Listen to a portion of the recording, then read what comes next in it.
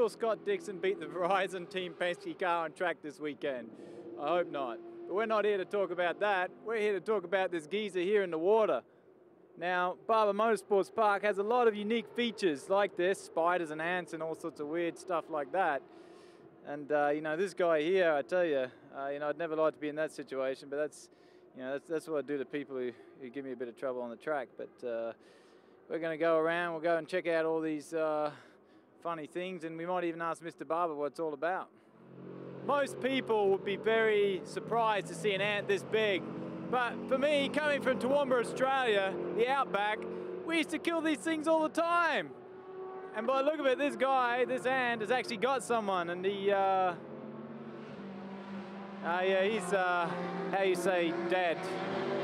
But at Barber Motorsports Park, there's a lot of these ants and spiders, but you don't have to worry because they ain't real. It looks like the number 9 bike here has had a bit of an accident. That's Scott Dixon's bike. Only a few of you know this, but his name actually used to be Butch. But, you know, I guess you get a name like that when you ride like that, you know, end up in a place like this. He must be going pretty ballistic. Let's go check out the rest. No, that's not the spider that you can hear growling in the background. In fact, we decided to pick the loudest part of the day to do this interview. So we're here with the spider. It's a little bit rusty, and to be honest, I can't really say anything more about ants and spiders, so I guess we'll go back to Mr. Barber and ask him what the real deal is about all these fancy things around the track.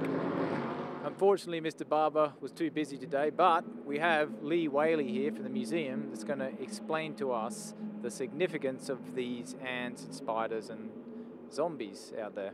You mean you don't have things like that at every racetrack that you go to? That's not the norm? I definitely have those sort of things in Toowoomba, that's Australia, but not at every racetrack. This is very unique.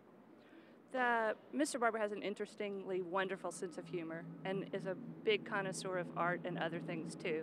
So he met these artists that made these sculptures, Bill Secunda, who made the bugs, Ted Gall, who made the big sculptures, and William Colburn, and just felt like they needed to be here, and they're just a great addition and keep people talking about, you know, something's always around every corner.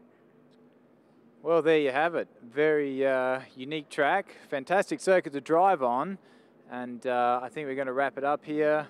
So when you see those spiders and ants out there, you know why. This is IndyCar.com, Will Power, signing off.